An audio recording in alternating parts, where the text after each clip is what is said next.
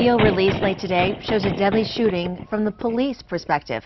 Albuquerque police say 2 officers shot a man after he shot at them twice.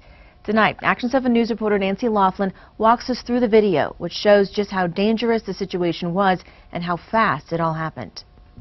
Tuesday evening, San Mateo and Constitution. He's running east of San Mateo. Just jumped the wall. APD officer Matt Fisher has his camera rolling. Police are searching for a burglary suspect running near a neighborhood. Fisher sees him, and then things get chaotic in a hurry. Show me your head!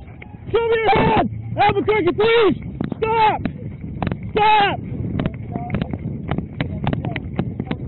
Stop! Show me your head! Stop! Fisher clearly sounds shaken up. No subjects down. 10-4, what's your 20?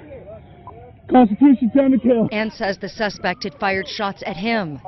Shot her! Officers walk over to the man's body laying lifeless in an alley. That man would later be identified as John Edward O'Keefe.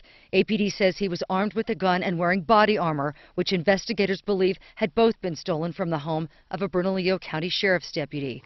But that's just one perspective. This video, obtained exclusively by Action 7 News, was taken by a witness who saw it all unfold from across the street.